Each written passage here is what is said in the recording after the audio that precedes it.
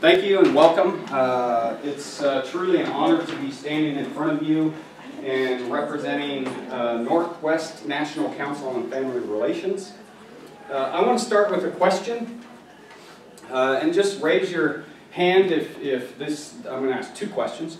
If these questions apply to you, oh, is that started? It's red. Perfect. It's red. I think we're circle, red circle. Red circle. We're good. We're okay. How many in the room have been directly affected, allow me to finish the question, directly affected by a member of your own family, by someone who's been diagnosed with a substance use disorder, better known as addiction? I'll talk about the terms that I'm going to use, substance use disorder, and or someone who's found a pathway to recovery. Raise your hand if you're willing to do that. Okay? That's okay. They don't have to be. Yes. And then keep your hand up. And then the second part, I won't have your hands up too long, just about an hour.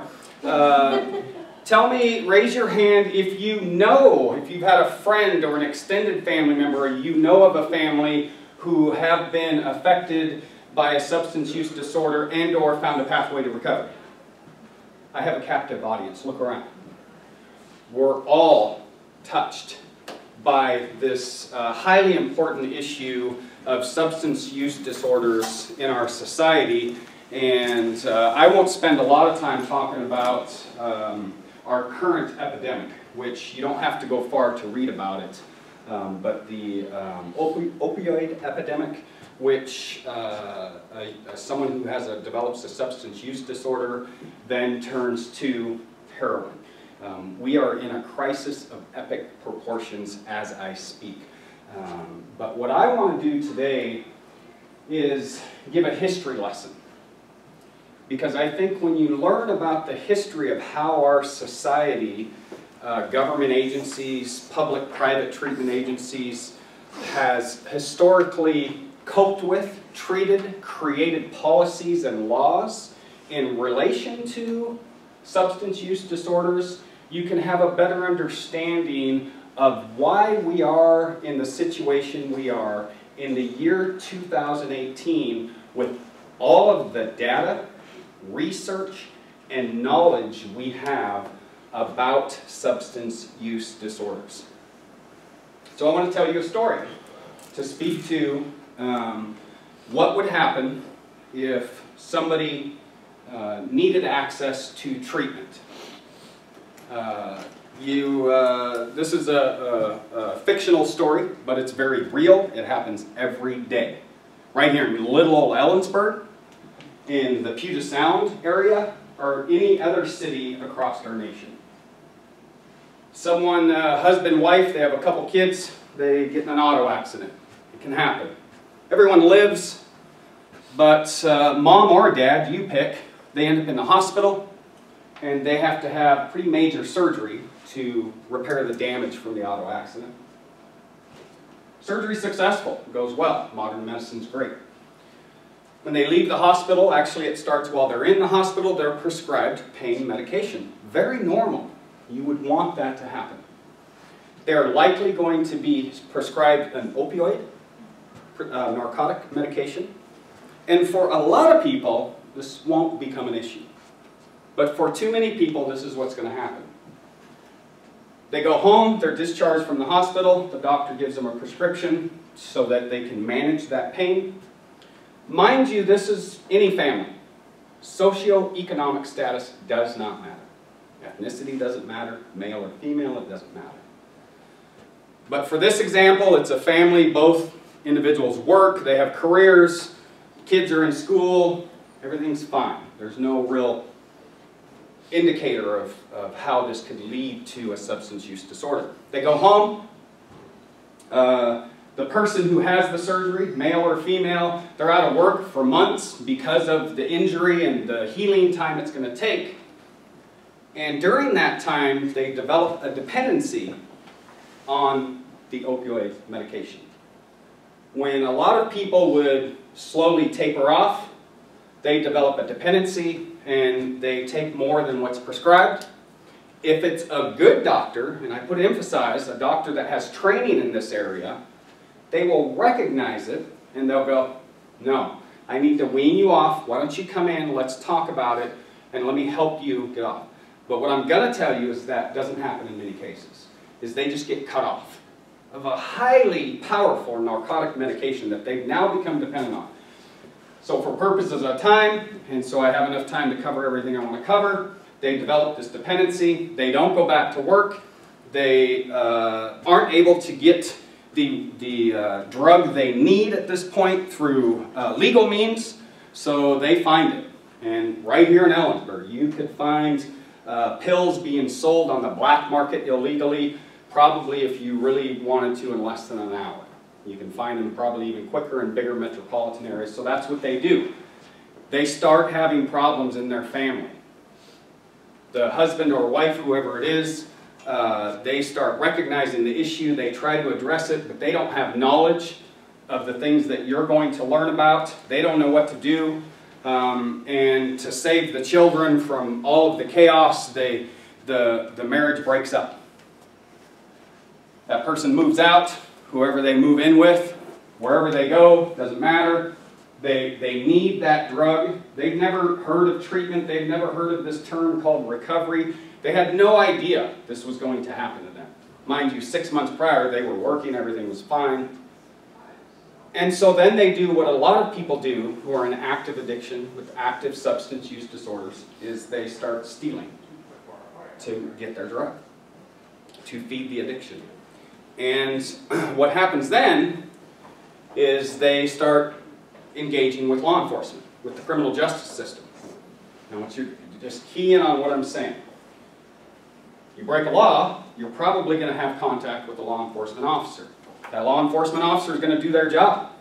If it's a felony crime, you're going to jail, and that's what's going to happen. And so what starts is this cycle. And in many cases, they might recognize that there's an issue with drugs, but it doesn't get addressed. So the person starts engaging in criminal activity, they're estranged from their family, but at some point along the way, they go, I need some help. They recognize it. Someone with some education says, hey, you need treatment. You need to get help for this. The family member says, I've been researching, I've been reading. Let's get you some help. Now, mind you, they don't have a job anymore, they lost their insurance, so they go down to any treatment center and they say, I need help. And this is what's going to happen right here in Kittitas County and in definitely larger metropolitan areas where their systems are overwhelmed. They're going to be asked to fill out a bunch of paperwork. They're hopefully going to get a diagnosis that would allow them to go to treatment. But what's going to happen is they're going to get put on a wait list. Because public funding, this person needs publicly funded treatment. They don't have insurance, so they can't go to a place where they could get instant access if they had cash money or insurance. They get put on a wait list, 30, 60, 90 days. And they get told, we'll call you, we'll let you know. What's that person going to do? They're going to go back to use, almost immediately. They go back to the behavior, the criminal behavior, to feed their addiction. I use the word magic, but here's what happens. They get instant access to services. Instant access to law enforcement and a jail cell. And we pay for this repeatedly over and over again, to the tune of the statistic I'll talk about with the drug war, of over $1 trillion pumped toward the legal system to address this person's medical issue. And that's what we're dealing with right now in the year 2018. And I paint a bleak picture, and I will talk about some positive things that are happening and have happened along the way. But that's what is happening right now in the year 2018, is someone who needs access to treatment can't get it in many cases, but they get instant access to the legal system via a police officer, handcuffs, and a jail. And we pay $50,000+ a year to house a person in a jail cell or a prison, but the funding isn't there to spend just half that money on what would really solve the issue. Everyone follow me? So, I wanted to start with that story and then tell you a little bit about myself. I teach here at Central Washington University. I teach in a completely different area. My undergraduate and graduate work is all in family studies, but I teach in an IT department. People are usually like, what are you talking about? But I teach on our administrative management side. I teach business management classes, communication, the soft skills, this stuff. I love what I do. I'm very passionate about working with students, helping them to achieve their goals. But the reason I'm in front of you today is because of my work as an advocate in the community, helping to find ways for families to find an effective pathway for a person in their family to get to recovery and stay in recovery. My most recent project is a member of a task force with the Ellensburg School District. We literally, our grant writer just clicked send yesterday on a federal grant, and I'm excited. Whew. That would create a recovery high school in Ellensburg as a part of the Ellensburg School District. So that's my current project. I've also worked with Central on recovery initiatives here. It is a passion area of mine. So what are we going to cover? We're going to talk about how the drug war began. We're going to talk about work that happened before the drug war began, then the drug war, and then we're going to talk about things that have been happening in the last 10 to 15 years, where we've seen some positive movement toward these efforts that you can see on the screen that were happening in the 40s and 60s toward a medical approach to substance use disorders that is encouraging. So that's the plan, and my hope is to stay on task, to not to go over time, because I want to have time for you guys to answer questions. So if you have questions along the way, feel free to raise your hands, but I will have an opportunity for everyone to ask questions at the end.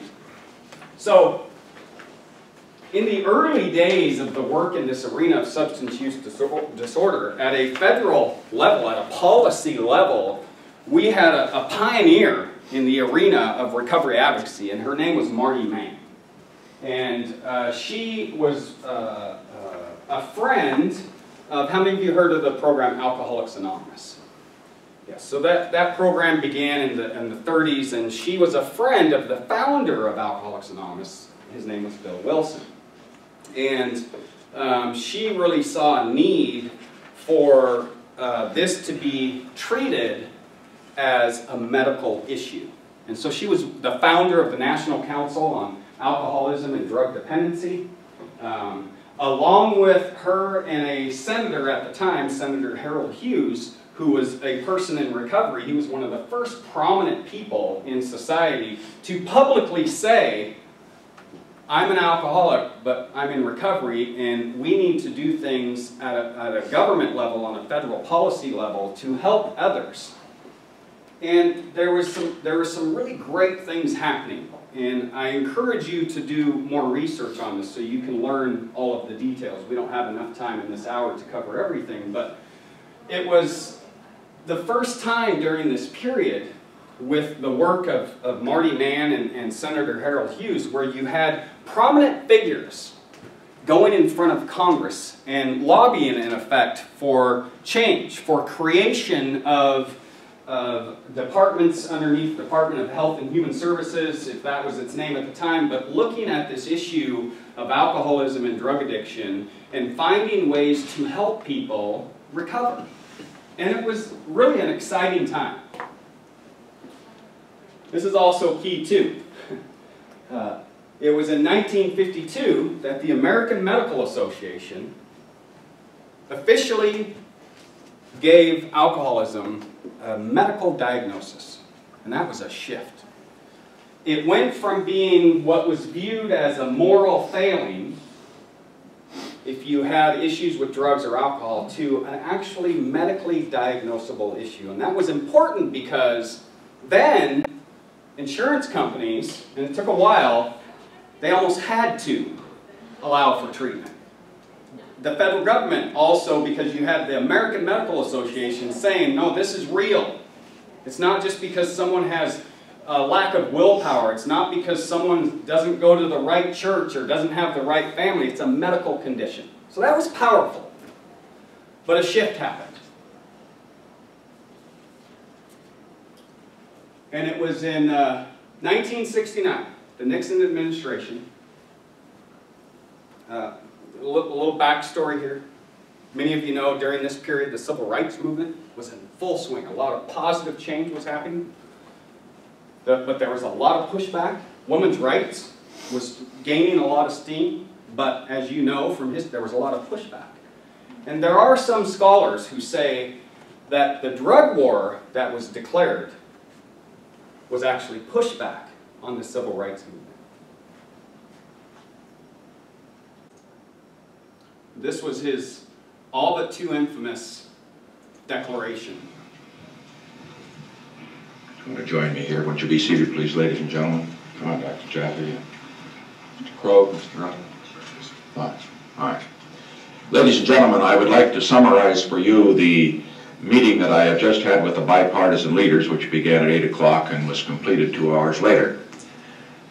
I began the meeting by making this statement, which I think needs to be made to the nation. America's public enemy number one in the United States is drug abuse.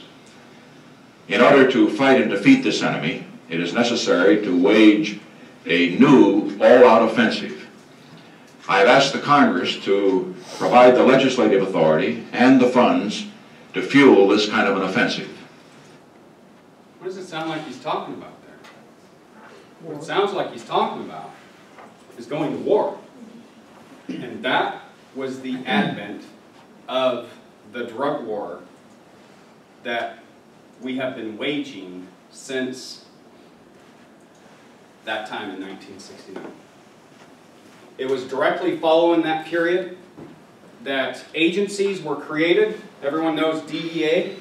That DEA was created after this announcement and policies and laws that were passed. And their whole goal was to wage this war against drugs. But here's the reality, and don't believe me, look up the statistics on this, is that it's never been a war on drugs. It's always been a war on people. It's always been a war on humans. Not just any humans. But the main target for the war on drugs was on low-income African Americans across our nation. We know now, through statistics and studies, that it's not just low-income black people who do drugs. It's not just low-income black people who have problems with alcohol. But that was the target of the drug war. And so you saw a complete shift in this work that had started happening here to the work that started happening here. That was a pivotal shift in history. And I'll admit that there was still some movement toward access, but for the population that the drug war was targeted to, not for them. So it was a really critical point. And to this day, over $1 trillion. Probably by now, because this is old and I've been saying it for several years, probably $1.5 trillion has been spent on the war on drugs with zero positive effect. And what does that mean? The whole goal of the war on drugs was to stop the flow of drugs into society. It hasn't done that. So it's had zero effect, but it continues to be fought. Countless families, thousands of families have suffered. The families I described, low-income African American families, suffered greatly because what started to happen is fathers were sentenced to long-term jail and prison sentences for, this is key, low-level, non-violent, drug-related crime. If they had access to treatment and recovery, the crimes go away. But this is what started happening. It continued, and the 80s marked a massive, massive increase in the drug war and its effects on our society as a whole. But still, low-income, primarily African-American communities. How many of you heard of the crack epidemic of the 80s? This is important to understand about this, and I've done the research, and I was an adult during this period, and I remember, is that it was leaders who came on TV, and it was an epidemic. It was pretty serious. But who were the targets of the drug war? Again, low-level, non-violent people who were using crack cocaine. And crack cocaine is cocaine, cooked in rocks. This began these really harsh, Congress passed these really harsh, draconian laws that were specifically targeted toward trying to have an effect to stem the tide of crime. And so here's how it took place. If you had a rock of cocaine, which is a very, very small amount of cocaine itself. If you had a rock, or God forbid, you had 3, 4, or 5 rocks in individual baggies, and you went in front of a judge, you were prosecuted, found guilty, and you went in front of a judge, mandatory sentencing meant that judge's hands were tied. Many people were sentenced to nearly life sentences for that small amount of crack cocaine. And many dealers who are dealing this, they're feeding their own substance use disorder. So this is what you saw take place. But yet, if you had a baggie, an ounce of powder cocaine, and access to pay for an attorney, those mandatory sentence laws didn't apply to you. So you really started seeing a massive disparity in who was going to prison for a long time and who wasn't. And it was during this period where you saw these massive, massive increases. You can see right here the massive spike in about 88, 89. And how many of you heard the term mass incarceration? This is where it began. And guess who was getting locked up? Guess who was going to jail for long periods of time? We couldn't build prisons fast enough. Think of the families, right? A person who needs treatment, but they got a prison sentence. So this is also where absent fathers started happening in low-income ethnic communities where the crack epidemic was happening. But the reality is, and we know now, we have facts, we have the studies to show that they weren't the only ones smoking crack cocaine. It was happening in every community. But what we saw on the news, and what our president at the time even did, is he got on national TV and talked about where it was happening. And we were going to continue to wage the war. I will say that there was some funding starting to be shifted to treatment and recovery resources, but it paled in comparison to the amount of money that was being sent to law enforcement agencies across governments, across states, to continue to fight this war on drugs, which was really a war on humans.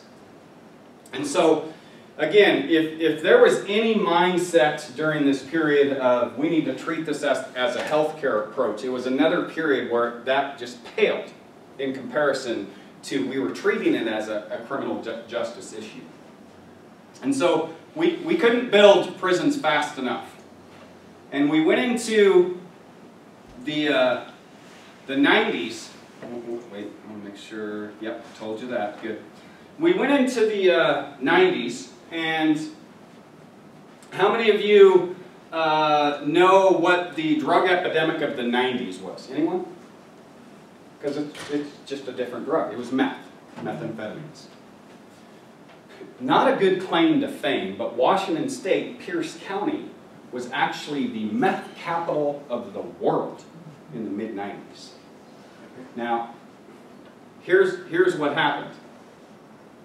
And this is where another shift happened And the drug war, which had primarily affected low-income, primarily African-American communities the most, guess what? Meth was a white man's drug. Most African-Americans didn't want anything to do with meth. It was a white man's drug. It was very, very strong, toxic speed. But this is what started happening. Number one, there were many people that were saying by this point, the drug war is not working. We are not going to arrest our way out of a drug problem. And for the first time ever, we had leaders in law enforcement, sheriffs, police chiefs, prosecutors, waving the white flag going, we can't keep doing this. We are not going to arrest our way out of the problem, because they saw it firsthand. That if you just arrest someone, put handcuffs on them, send them to jail, don't give them any treatment, don't give them any resources, even if they do get treatment, for the long term, they're going to go back to use, go back to the same behavior. They were seeing it day in and day out. Medical professionals, emergency rooms. They've been waving the white flag for a long time. So you started to see a shift. To speak to, and I have a theory, is why you started to see the shift in some people's eyes is because it started affecting more middle-class, affluent families out front. And so all of a sudden, maybe we need to start doing things different. So this was when you started seeing drug courts. How many of you heard of drug court? Okay. Drug courts came in because prosecutors were going, we're overwhelmed. Mid-90s, late 90s, Pierce County, King County, oh my gosh. The court system was completely overwhelmed because you had these really harsh laws. If you had an empty baggie and it just had a film of methamphetamines in it, that's a felony charge. Guess what? There were a lot of them, right? And so prosecutors were like, we got to do something different. So you started to see some communication between treatment providers, medical professionals, law enforcement officials, saying, okay, we got to try to do something different. Drug courts came into play. And what the drug court process is in place to do is to help someone find a path to change their life. You get a felony drug charge. It's a low-level, non-violent charge. We're not talking about rapists, murderers, or anything like that. We're talking about, you know, you had meth on you. I didn't mean to say it in your direction, but you had meth on you and you were stealing, right? Okay, that meth possession was a felony charge, and so what they would say is the judge's hands. We started seeing a shift in laws and policy. The draconian laws started falling away. Wonder why? Interesting, but they did, so good. And judges started having some leeway. So judges were assigned to what are called drug courts, and that's all they did. Prosecutors, they picked them special. They had empathy. They had some understanding. And if you sign up for drug court for 2 years, let's say that's the period, usually 1 to 2 years, you go to treatment, we'll pay for the treatment, we'll help you find a job, we'll help you turn your life around. And they saw great success. Drug courts, we have drug courts in Kittitas County. There's drug courts across the country. They ramped up really fast, like the drug war ramped up. People in Congress and state and local agencies started going, wow, this maybe is a good thing to do. But this was huge in that period, is having law enforcement agencies at a federal, state, and local level going, we can't keep doing this. It's not going to work. And so you started seeing a shift back to the period of the 40s and 60s. Recovery advocates started having a voice again. And so the tide started to change. And since that time, it's been slowly moving forward in a mostly positive way. Okay. So toward a healthcare approach, and again, I like to say this a few times when I do this presentation, is substance use disorders are a healthcare issue. They're not a criminal justice issue. We've been trying to treat them from a criminal justice standpoint for years through the drug war and tax dollars, over $1 trillion tax dollars spent. But what we've learned, and what we now have buy-in from most people in law enforcement, in the medical field, policymakers, lawmakers, social service agencies, they've been saying it for years, is that we need to provide access to treatment, and now, in the last few years, recovery supports. That example that I gave you early about the individual who needs treatment and they have to wait 30, 60, 90 days. My son works in the field. He works on an all-male inpatient treatment center, and he deals with this on a daily basis. If you get the treatment, when you get the bed, a bed date for treatment, and you go, you're going to be there max, in most cases, 21 to 30 days. Is that long enough? No. In many cases, it's not, because just think about it. Someone who at some point in their life was a goal-driven, productive citizen, they have the scenario I described, and they end up in active use for 2, 3, 4 years. Just giving them a 21 or 30-day subacute episode in a treatment center isn't enough. So we're starting to see more funding and more support for support after treatment. Helping them engage with mental health professionals to deal with what's called co-occurring disorders, depression, anxiety. Helping them get back to school or get back into the workforce with job retraining. You're starting to see a shift in those areas. So by the end of the 90s and to this day, the shift has been happening to repair years-long damage in our society to many families, thousands, countless families, to start looking at this from a healthcare approach. In the last 10 years, we've started to see prominent figures come forward. There's a gentleman I follow, his name's Tom Coderre. He works in the I'm going to struggle saying the state's name, Massachusetts? Close. He was in the state senate there. He started having issues with substance use disorders, became a full-blown addiction. He was on the news because that's what we see, right? We see people that are having the issues on the news. And then he was able to find a pathway to recovery through another person who had been in long-term recovery, and he had became an advocate in the field. And what he's been able to do is come right out in front, Tom Coderre, get into recovery, find support, and now go back to Congress in his state and become a lawmaker again and become a game changer in changing policy. There are other individuals who are making amazing headway in the recovery advocacy movement. A gentleman named Chris Herron, former NBA star. He was all over the news with active addiction and all the damage. He's been able to find pathways to recovery, and now he has a whole foundation, and their whole purpose is to change the public perception of substance use disorders and help people find pathways to recovery. He speaks at high schools, colleges across the nation. We've had other individuals, young people in recovery. This is one of my passion areas. There's a thing now, it's becoming normalized almost every day, quicker and faster, and it's called collegiate recovery programs. And here's a beautiful thing where there's treatment providers on college campuses. Because it used to be, and there's still some school of thought that, man, you need to stop going to school and you need to just focus on, you know, getting treatment and getting into recovery. And now what we know is, no, let's engage them in treatment services, help them get into early recovery, support them, mentor them, keep them in school. Magic. It's beautiful. So we're seeing those things happen. Recovery high schools. Right here in Washington State, as part of the Seattle School District, I visited the Seattle Recovery High School as part of their alternative high school program a couple times.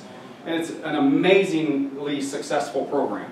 Not just for the students, but for the families. Because part of the Recovery High School model, the one we just submitted for a federal grant, is we have a major piece in there on engaging with the families, especially with young people. Because I've been a drug and alcohol counselor working with youth, and I help them to find a path to recovery, and then if every day I'm sending them home to a highly dysfunctional, maybe parents who have substance use disorders, and we're not addressing that, their chances of success are very small. So these new models of engaging with individuals and their families is proving to be very successful. So policies on a federal level, in the last administration and even the administration before that, started to drastically change. For the first time ever, if you can imagine that, first time ever, during the Obama administration, the Surgeon General released, and this is big in the medical community, the first study and report on addiction in America. And why is that important? Because that affects policy. That affects law. And it was a highly publicized and talked about report. In 2015, I'm almost done, and then I want to open it up for questions. I'm going to share some other research tools for you to look at on your own, and then I'll open it up for questions. In 2015, first time ever, thousands, myself included, converged on Washington, D.C. for a rally showing thousands of people who had found a pathway to recovery and were living amazing lives. Because what we know is we have many people, we have over 23 million people, it's even higher now, that's getting old, I need to find out exactly, in long-term recovery. But with the stigmatization of addiction, substance use disorders, and even recovery, what tends to happen is we hear about people when they're in active addiction, but they fall off the radar once they get into recovery. And what a lot of the recovery advocates that have started on grassroots level have started to say is, no, we need to speak loudly about the power of a person in recovery. And so we went to Washington, D.C., and we didn't just do the rally, we went on Capitol Hill. This was in 2015 when they were passing the mental health parity law, and it passed, large in part because people in recovery went to Capitol Hill and said, no, we're real. We're a constituency that votes. And so that's helped affect policy on a local, state, and federal level. So we're seeing policy start to change. It's unfortunate in the current administration, the drug war is being ramped up again. And it's unfortunate. There has been talk about President Trump came on national news and he talked about the opioid epidemic, which is of epic proportions. Epic. And he talked about, he declared an emergency, but there's no funding behind that. Not a dollar has gone with it. And we've been waiting for the federal government and the administration to fund access to treatment and recovery supports. And this is the sad truth about what's happening right now, just to speak quickly to the opioid epidemic, is that we have the equivalent right now of a plane with upwards of 250 people dropping out of the sky on a daily basis, and everyone on board perishing. That's not just myth, that's a fact. In 2016, we're waiting for the 2017 numbers to come out. In 2016, in the United States of America, 64,000 plus people died of overdoses. Whether you believe addiction is a medical condition or a moral failing, that number is staggering. We have to do something. And so, as a recovery advocate myself, I still push forward for policy changes on a local level where I can. I work with people who are working at a state level and national level. I believe that change can happen. On the screen, I have some links for you, and it's on the handout. I encourage you to check some of the research out.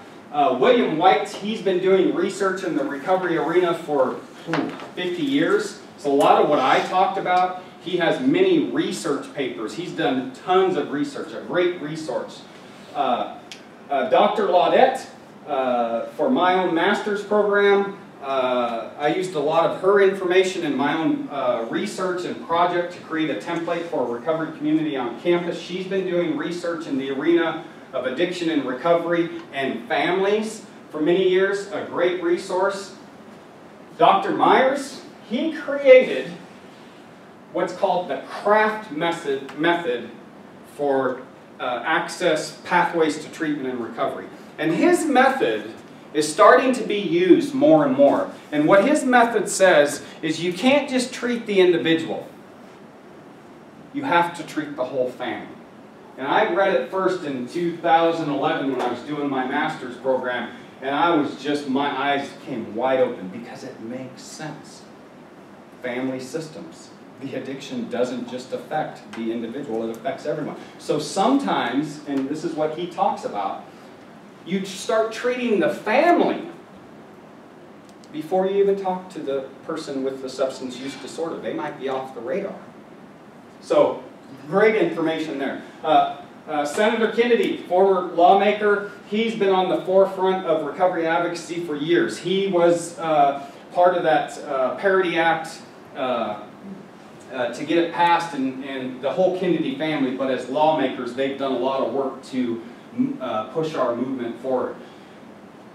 I say this young man because Greg Williams, I don't think he's 30, 32 years old, but he has been one of the grassroots founding members of this recovery movement in the last 5 to 10 years. I'm going to share with you a small clip from a film, and I don't know if did I write it on there? The Anonymous People? Yeah. Good. Watch that film. Have anyone seen it? Oh, good. Yeah, I know you have. Amazing film. And it opened my eyes. And it talks about what I just talked about, but in greater detail, and gives some great information. So those are some of the resources. The film, The Anonymous People. Generation Found was created by Greg Williams and his team. And what Generation Found does, oh man, I get so excited. It's actually, oh yeah, it's actually what encouraged me, gave me the information for when the Ellensburg School District called me, because I've done work with the alternative high school here in Ellensburg, Excel, and a person I work with, she called me, she knows I've done research in this area, she says, hey, we're thinking about revamping the alternative high school program. It's just not, you know, she says, what do you think we should do? True story, first words out of my mouth, Recovery High School. It's pretty exciting. Generation Found follows one of the very first recovery high schools in Houston. Amazing, amazing program.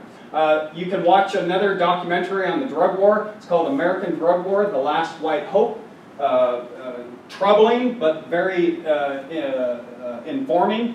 A couple websites, the National Council on Drug and Alcohol Dependency, which has just merged with a recovery advocacy group facing addiction, Faces and Voices of Recovery, and I'm Not Anonymous. These two sites have been grassroots recovery advocacy groups in helping people in recovery to come out of silence, to speak loudly about, yeah, I used to have an issue with substances, but I don't anymore, and here's how I got there. My name's David Douglas, and I'm a person in long-term recovery. At 29 years old, I was on the streets. That's a true story. But because of access to recovery, treatment, family support, institutional support along the way, I have an amazing life today. And that's what these agencies and recovery advocacy groups encourage others to do. So in closing, I'll show you a short clip to hopefully encourage you to watch it yourself. This is a preview of the Anonymous People. Whether we want to admit this or not, this is our Black Plague. There's 25 million people that suffer from this illness. We have an epidemic. It's a national crisis that untreated addiction cost our economy over $550 billion last year. It is disgraceful that we have done so little about it thus far. Once you're an addict, you're that thing that they have to hide. So many people think of addicts as homeless people living under bridges. The media is difficult for us to battle against because the negative news about addiction is dramatic. You know what we in the media do? We wink it. We Snoop Dogg it. Hey, oh yeah, they're stoned. That's fine. If everyone thinks of alcoholism and addiction as a negative thing, no one's going to want to go get help. As a culture, we are still very rooted in just say no. Drugs are menacing our society. We're going to try to incarcerate our way out of the addiction problem. Our jails are full of addicts and alcoholics. They're all pulled up in one spot. When you're caught, you will do time. Recovery is what you need, not prison. Hello? Alcoholism has too long been a taboo subject. The shame and secrecy are just as deadly as the disease itself. Our numbers are unbelievably strong, but yet we have no voice. We know about every issue out there, but people don't know how important the issue of recovery is. As a person in long-term recovery from an illness that has no cure, but an illness that has a solution. If we could ever tap those 20 million people in long-term recovery, you change this overnight. Now it's my turn to teach you that recovery works. History's on our side. History will show one day who and what we are. So I say we make history. Voices are out there. We have to find and open the hearts. And I think those hearts want to be open. I refuse to feel ashamed of who I am. I most certainly will not be embarrassed that I'm an addict. I'm going to tell whoever I damn well want to.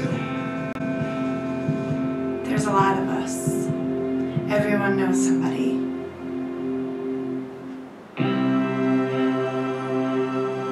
It was this film, when I watched it, that helped me to come out of the shadows. I never used to talk about being a person in recovery. I never used to talk about the reality of my past and the changes that I had made. And it was this film, and when I heard, imagine if the 23+ million people in recovery started talking about it and started voting and started going to Washington, D.C. and knocking on policymakers' doors. Imagine, just like he says, we could change it overnight. I'm open to any questions you have about any information I provided. I highly encourage you as future professionals or current professionals to learn more about this highly important issue. Questions? Sir? So one interesting thing to me about drug courts is it's sort of an interdisciplinary approach. It's medically driven, but with legal enforcement mechanisms. So you talked a lot about having access to treatment. My question is, do you envision access alone as sufficient, or will there always need to be some legal ability to compel people to treatment? Good question. Thank you for the question, Schaefer. And my belief is that we've got to move away from the punitive-based model of treatment. And while drug courts are, I think, a good thing, and many drug courts are even changing the name they call them because there's a lot of stigmatization. If you're in recovery, if you've been in recovery for 6 months or a year, which you could be, you're still having to say, well, I have to go to drug court. They're calling them therapy courts. They're calling them different positive names. But my gut tells me, and my research based on the drug war, is we need to shift this completely away from the criminal justice approach and 100% toward a healthcare approach. We would never think of criminalizing other medical issues, would we? But this is the one issue that we have criminalized. I hope that answers your question. Great question. Yes? I just have a question. So I know high schools, they tend to do, when they talk about drugs, they're always like, just say no. So what do you think is an effective way to explain to high schoolers how they should approach a situation when they're offered drugs? Yeah. Great question. And high schools, the Just Say No of Nancy Reagan, that whole, the DARE program, now the research shows that the scared straight method or the just say no, it doesn't work. What works is prevention through education. Just giving them the information, not doing the parent or teacher, don't do drugs, just say no. We know that doesn't work. What does work is education. Giving them the information and teaching healthy behaviors. Yes. Yes? What the curriculum look like at high school? Ooh, that's a good question. I don't know. Oh, the one we're trying to open. Oh my gosh, it's the curriculum. They're there to graduate high school, so the curriculum itself doesn't really change. It's more flexible in how they complete it. That's all alternative high schools. That doesn't change. Here's what changes. We will have on-site family counselors. I forget the title we're calling them. That person's there all the time for that student to go into their office at any time and say, hey, maybe could you reach out to my mom, or we're having problems with food or rent or whatever. So they're a resource. Mental health counselors on site to help them. Life skills is an added curriculum piece. Alternative peer groups. Student-led recovery groups. Not where they're going to a dark church basement with a bunch of old people. Their own groups. And they get to design them. It's what they want it to be. Does that help? Yeah. Yeah, oh my gosh. Yes. Thank you, sir. I appreciated the history that you gave at the beginning, and also the allusion to some hidden agendas. Mm-hmm. What's your thought on the role of major pharmaceuticals and the opioid crisis, in lieu of even some of the news in the last couple of days? Yep. And I didn't touch on any of the really specifics of the opioid epidemics, but we've got some serious issues with the pharmaceutical industry. And we know, we were talking earlier, you were in Florida. Florida was the epicenter of pharmaceutical companies that knew they were sending millions of pills to one pharmacy. Not a word. They made billions off of the backs of Americans' lives. And so Congress is now, we are seeing the administration say they're going to hold them accountable. It's yet to be determined. Yes? So given the current administration's lack of acceptance of science, yes, what do you think would be good steps for advocates to change things given the crisis that's killing people? What I'm seeing happen with the recovery organizations that I follow is we're still doing our work. Mm-hmm. And here's the key: is what I'm seeing right here in Washington State. It's, oh my gosh, I get chills. We have an attorney, brand new attorney, who was formerly in prison. And he went to the Supreme Court of his home state where he went to law school, and he was able to get he's an attorney, but he's moved here now, and he's in charge of Washington State Corrections reentry systems. That's what I'm seeing happen, is people who have walked the path, been through the system and gone, no, this needs to change. And governors of states going, yeah, come aboard. So, what I'm seeing happen is the advocacy work's still happening, but it is very difficult. And I'll just say it, the president, I was excited when he got on national TV and he said, we have a crisis, but no funding. And this is what you guys will struggle with in your work, is people can talk all they want, but if the dollars don't follow, it means nothing. And that's where we're at. We're still waiting. Yes? So is there a way to pitch the argument, because he ran on jobs, ran on helping people, and we'll have midterm elections coming up soon, that you can take pieces from this and say, if you want to keep people in office, you have to put money behind your... Well, we're waiting for the midterm elections. Yeah, but you have to do the work now. Oh, it's happening. Yeah, absolutely. Okay. Great questions. Got a couple minutes. I'm an open book. I want to close with this. We are a family in recovery. I'm a person in recovery because of access to treatment, resources. I haven't had to use a drug, take a drink of alcohol since March 25th of 2007. My wife is a person in long-term recovery. She is a person in recovery that had access to treatment at a very young age. She's been in recovery longer than me. My son, who, I didn't plan on this, but this is an emotional thing, it's a family thing. He's a person in long-term recovery. He just celebrated 4 years. And I can tell you, and my best friend who's sitting in the back room today, I remember it was ugly. I was scared. But because of access to treatment, family support, and understanding, and long-term recovery support, he's a person in recovery. His wife is a person in long-term recovery. Recovery works, lives change. Don't believe everything you've been told about substance use disorders. And that's the last thing I'll close on, is the language. Just the language that has historically been used to describe me, a human, has been atrocious. And that's what this film, it talks about in there, is even shifting the language that's used.